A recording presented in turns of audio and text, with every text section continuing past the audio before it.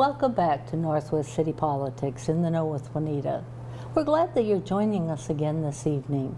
We're glad that there are people like you that are interested in the issues that are happening in our cities, because it is important for good government for there to be a flow back and forth with information between our city councils and mayors, the people that live in the city staff, and we're happy that you want to know more about it.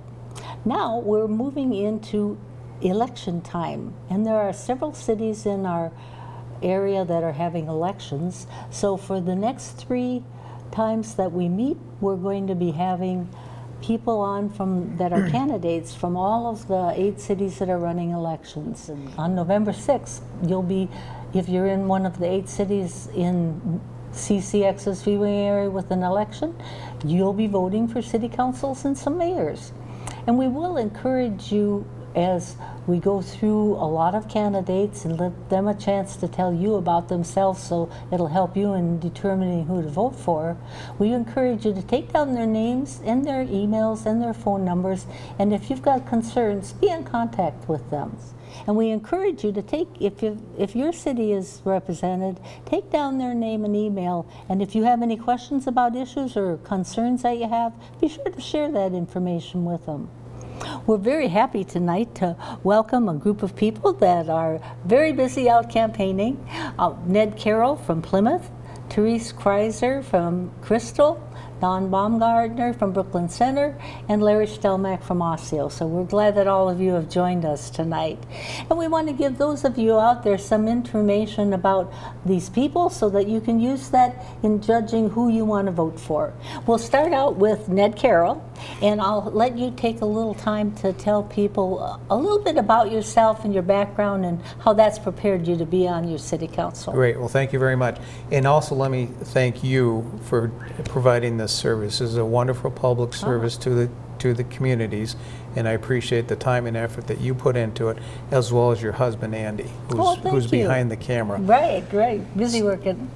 Yeah, so anyway, about me is that I'm on the city council now. Right. I'm at large, which means I represent the entire city. We have a council of 7, the mayor, 2 at-large seats, and 4 ward seats. Right.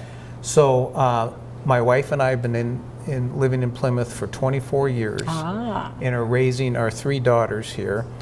And as a result, we've been very involved in the community with volunteer activities, the school, church, sports activities, other activities.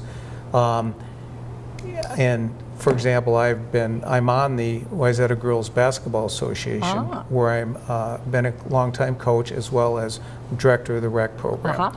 So that's one thing. Now, in terms of the city, I first started out being Plymouth's representative to the Shingle Creek Watershed Management Commission. Right. Thereafter, I was appointed to the Parks and Rec Commission, where I became chair and was chair for a long time. And then I ran for city council and got elected at large 4 years ago. So we've been very involved in the community with our kids and other organizations. Right. So it's just been an honor to serve. And then I asked you to think about some issues that you'd like to share with our audience, especially those in Plymouth, that are of concern to you during this election cycle. Sure. So what would you like to start with? Well, first of all, you know, in door knocking and things, what I'm hearing is that keep Plymouth the way it is. It's a great city. Keep it great. It's a good quality of life. People want to maintain it.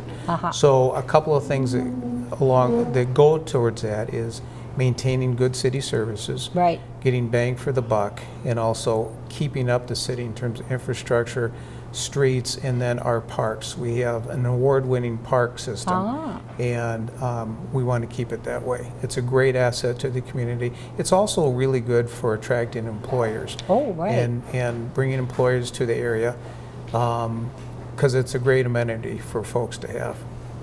And were there any other issues that you'd like to share with the voters out there? Well, I tell you, we've been working on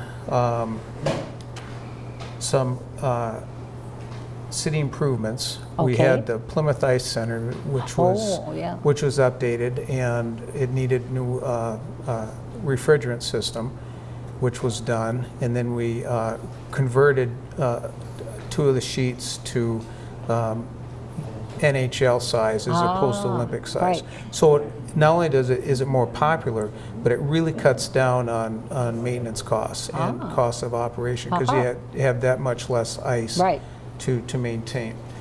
So we've done that, and then the next step is the Plymouth Creek Center, which is at least 20 years old. It's essentially the community center. Right. And it is just busting at the seams. We've grown quite a bit. We're the 7th largest city in Minnesota. And there's so much programming there, and there's just not enough room for everybody. So we're looking at expanding that, and so we'll see what happens. We've gone through a community engagement process to solicit information, feedback, and what the community wants in terms of that space and what we should do with it. So it's very important to the council to have that community input, and we're so glad to have gotten it. Right. And then I asked you to think about, why should somebody out there in Plymouth, when they come into the voting booth, why should they check your name? Well, because frankly, I have the leadership that counts and the experience that matters. Right. And so been involved in the community for a long time, as I said, and I'm an attorney by training. Okay. So I think I bring something different to the council. Sure. I'm the only one with a legal background on the council. And I think it's important to get different perspectives.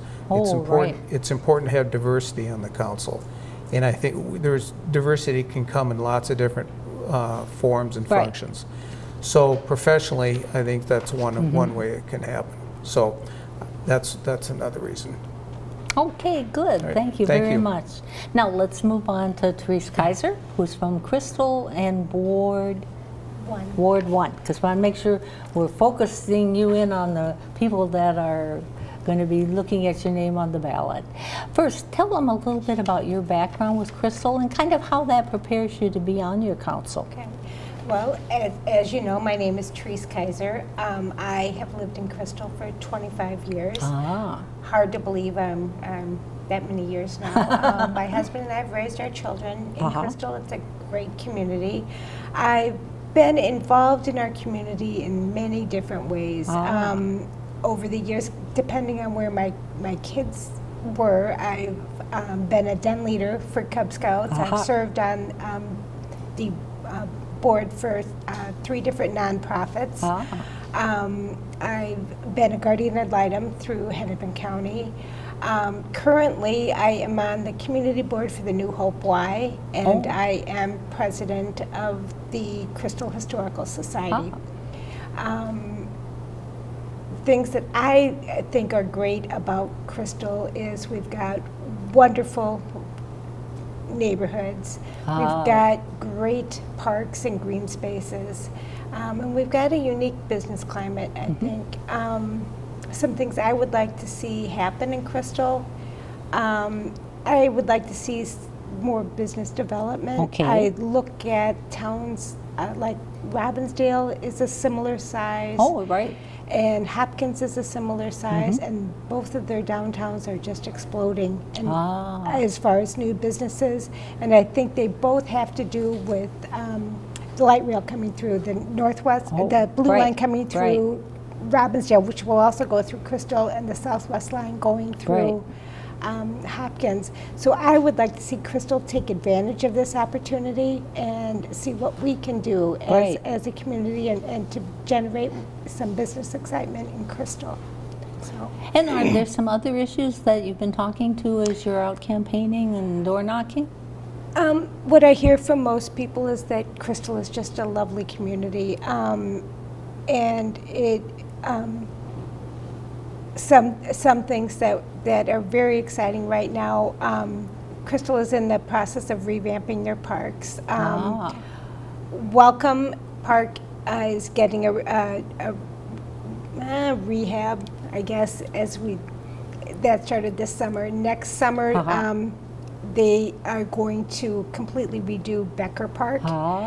And that's kind of the showpiece of Crystal. That is up on the north side of Crystal. That's where the big festival is in our summer. They've got a stage for community theater and music. And when the Blue Line comes through, that will be where the station is, very close to Becker Park. Right. So that's some exciting things that I think are happening in Crystal. And are there issues that have come up while you're door knocking that you hadn't thought of, but other people have brought ideas to you? I get a lot of questions. We're part of the Robbinsdale School District. There's a referendum. I get a lot of questions about the referendum that is being put before the voters this election cycle. So that's the thing that comes up mostly. I hear over and over again what a great place it is, and it's really low crime, and people have talked about that. Other than that, City Council does things like keeping the city running efficiently. Right. So maintaining our streets, getting our streets plowed in the winter, and dealing with issues that pop up that way, the municipality issues. Is there anything new that you think you want to bring into Crystal? I'd like to see some more business development in Crystal, and I'd like to see some excitement generated. Sure. And then why don't you tell the people out in Crystal in Ward 1, why should they vote for you on November 6th? The people that I would appreciate people's support. I've been very, very involved in our community in lots of different ways, and I think it's a great place, and I want to participate. I've never served on the council before, but I would really like to. I would like to participate this way. Right. So now, moving on to Dan Bumgarner from Brooklyn Center. I'll let you start out. You already know what I'm going to ask. Let people know where you're coming from and why it's important. I'm Don Bumgarner from Brooklyn Center, running for City Council. I've been a homeowner in Brooklyn Center for over 22 years. I've got a degree in law enforcement. I'm on the Brooklyn Center Charter Commission. I've been an election judge. I can't be one this year because I'm on the ballot. Right.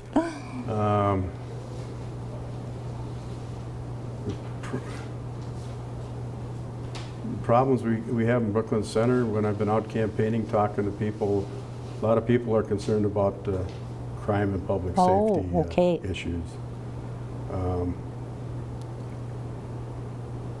I'm a small business owner in Brooklyn Center. I'm now retired. I'm concerned about, I'm a concerned citizen, and I'd like to help solve Brooklyn Center's problems by serving on the City Council. The top two issues while campaigning, crime and public safety issues. There's large numbers of people that congregate around stores and businesses. Right. The transit center, gas stations, they also have panhandlers. And the other thing they talk about is the high property taxes. And we have virtually the highest property taxes in Hennepin County, and virtually the lowest home values in Hennepin County. People want to feel safe in their community, and I'm a law and order candidate, and I want to work with the police and fire departments in order to resolve these issues.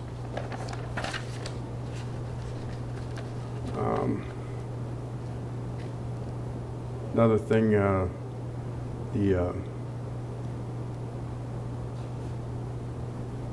people want to they want to see Highway 252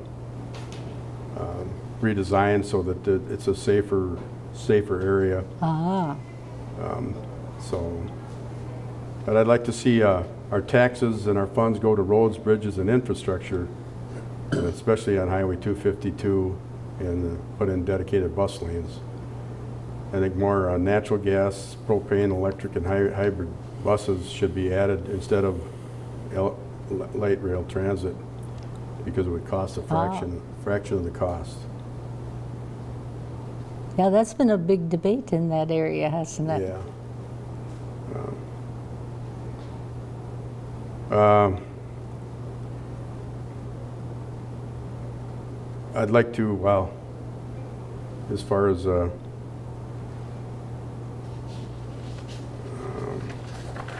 I finish it up now? Okay, sure.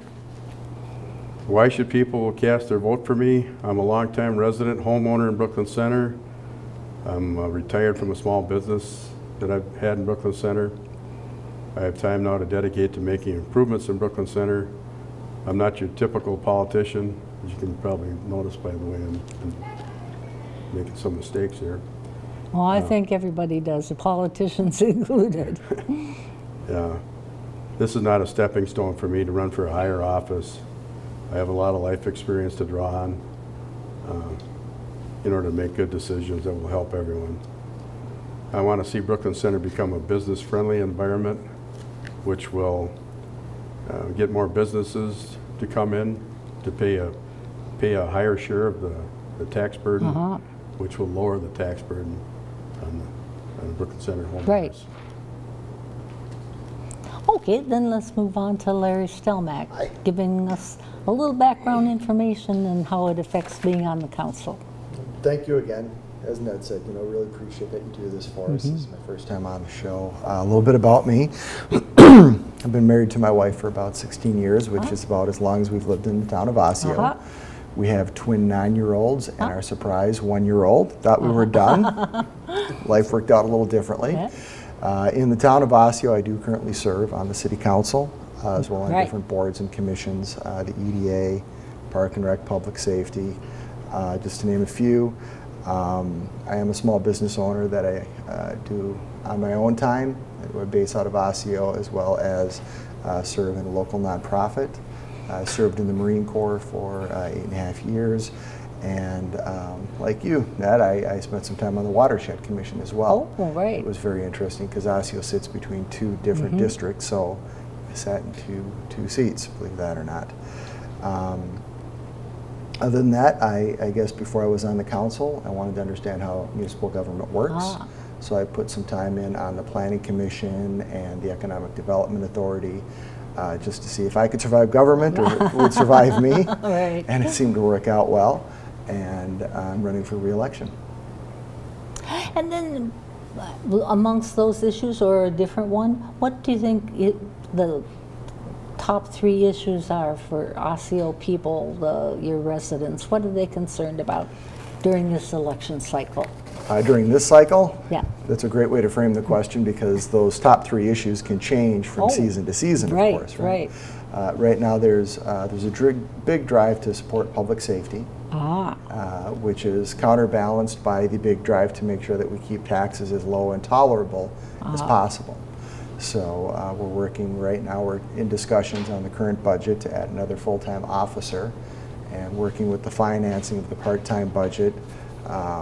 We're hoping that we can pull that off with a nominal tax increase currently. A lot of people, when they come to town, they say they feel that sense of community. So for us, preserving that sense of community is key when we do anything. Whether it's our policing, a community policing style, when it's bringing new development to town, having the right companies come to town so it fits that microculture, if you will. We're 0.7 of a square mile of Osseo. Everything has to fit just right. The one that I'd like to focus on a little bit is our sense of community. One of my favorite things about Osseo is I think people can feel it when they come to town with us. Every city has its charm. I'm obviously very proud of my city. Houses there don't tend to stay on the market that long. I like the fact that we're working on our infrastructure, because that way we are going to have a little more community engagement as we have more sidewalks through town. Through years, people had removed sidewalks. Back in the old days, nobody would question if you took your sidewalk out. Now that's obviously changed.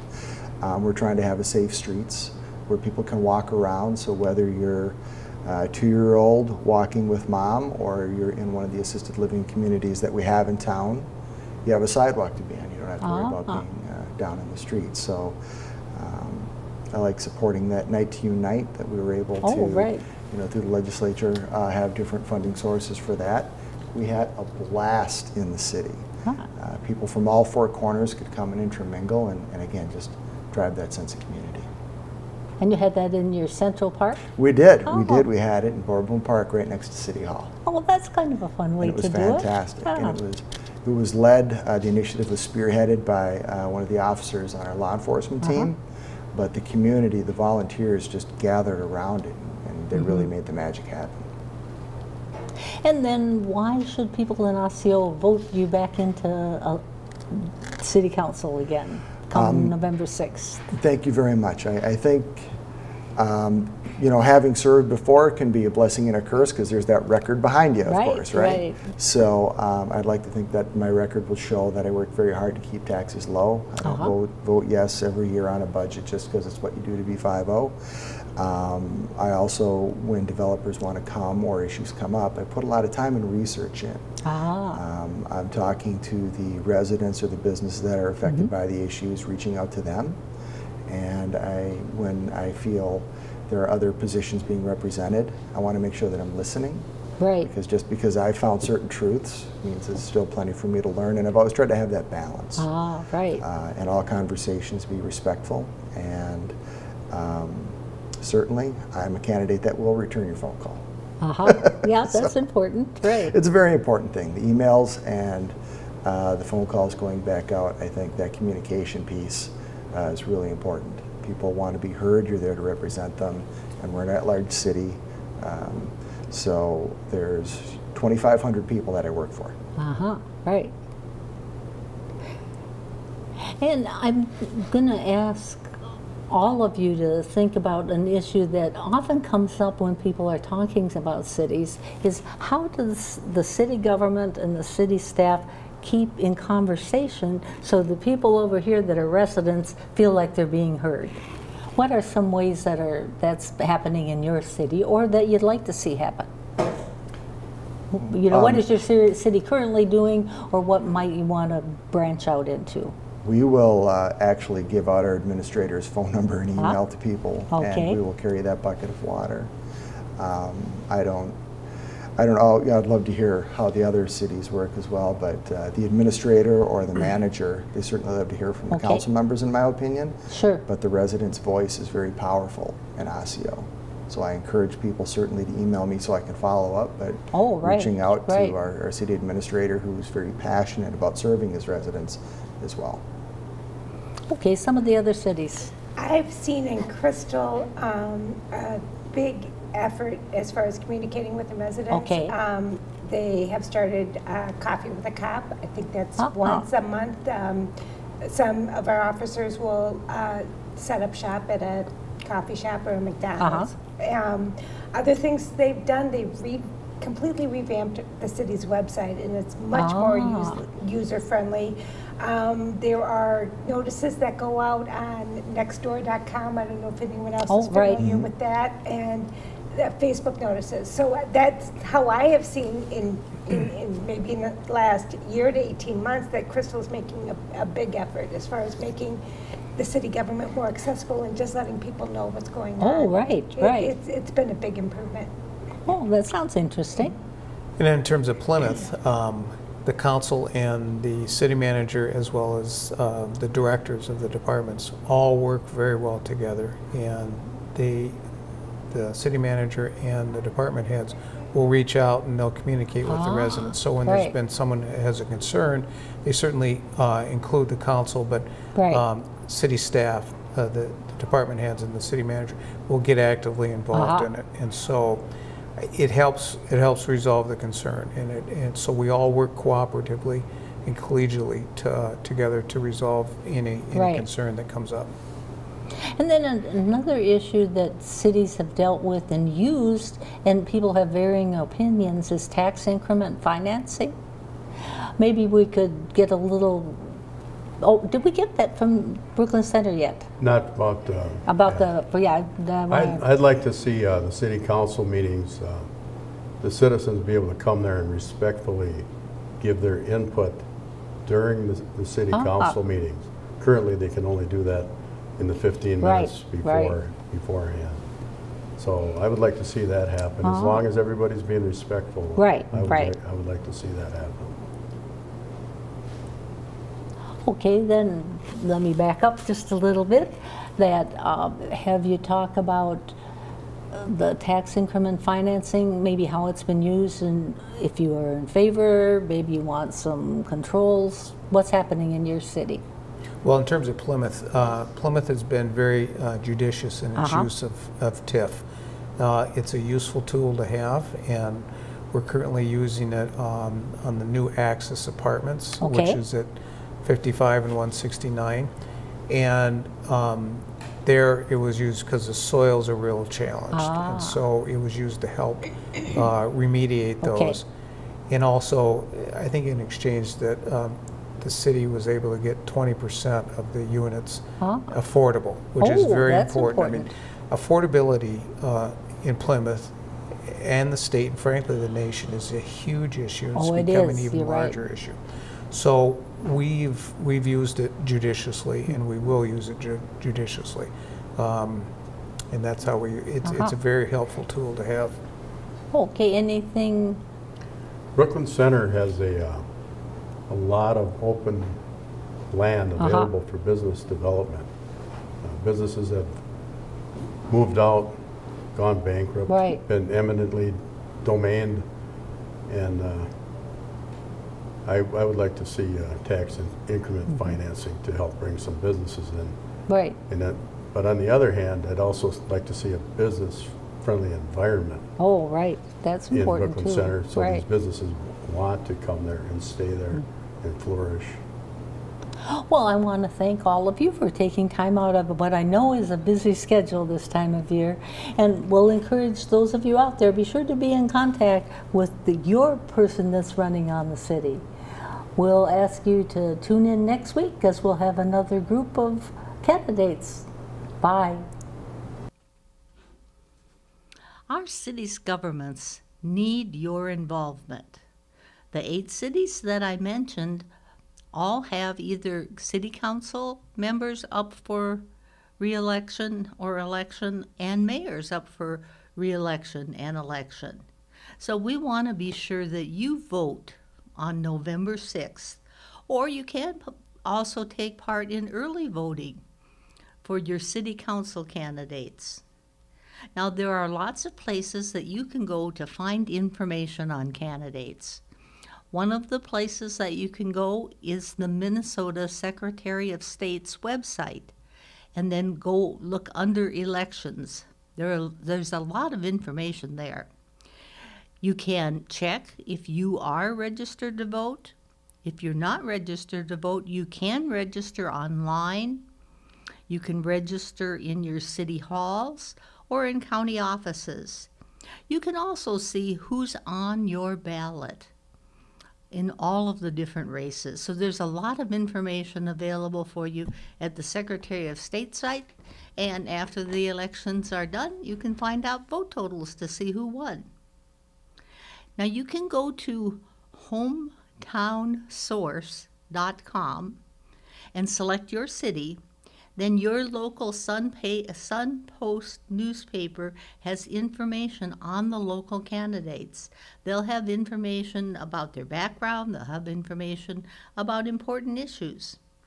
You can also get some information from the Star Tribune. Go into their website and select candidates from your city. So we want to make sure that you're an informed voter. Take the time to find out a little information to decide which candidates in your city you want to vote for, and